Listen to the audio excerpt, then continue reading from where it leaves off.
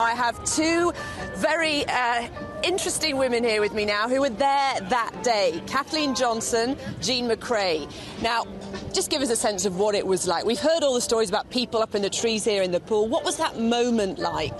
Oh, it was just wonderful because it was like we came forward because there was so much in the past that we had experienced with discrimination, and there was many protests, and just to be coming to be part of hearing Dr. Martin Luther King, it was a lift, and it was just a beautiful day, and it was white and black together, and it was a united day.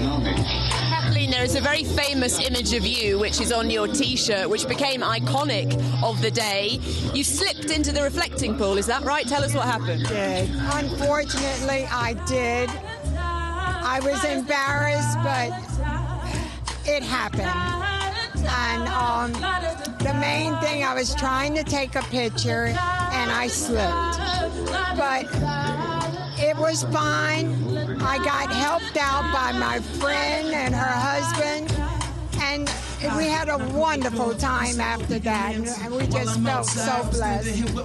Now, Jean, you helped your friend Kathleen out of the reflecting pool. What was the day like for you? The atmosphere must have just been electric. Yes, it was. And looking at the crowd today is going to be another joyful day. You look around and you see what had happened in the past and the cruelty that arose, and the young men and young women who suffered brutality. Why? Because we wanted to be here, we wanted to be a part of the United States, and we love our country. But there's so much more to do. And say 50 years on, has the dream been fulfilled? No, the dream has not, but we're working on it. We're working on it. And those who are here today, I know they're going to take the message like we took it at that time. It gives you the courage to say, yes, what I was thinking was right.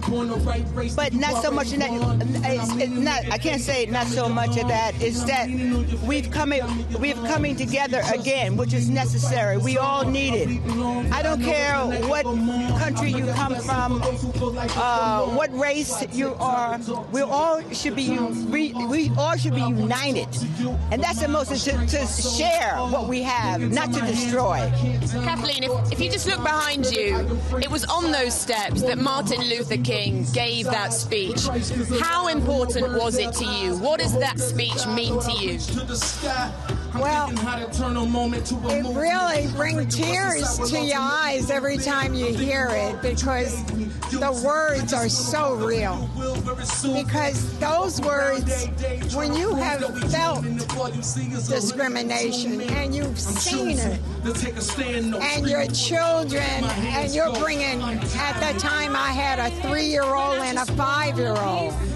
So this was like, oh, wow, they're going to have a chance.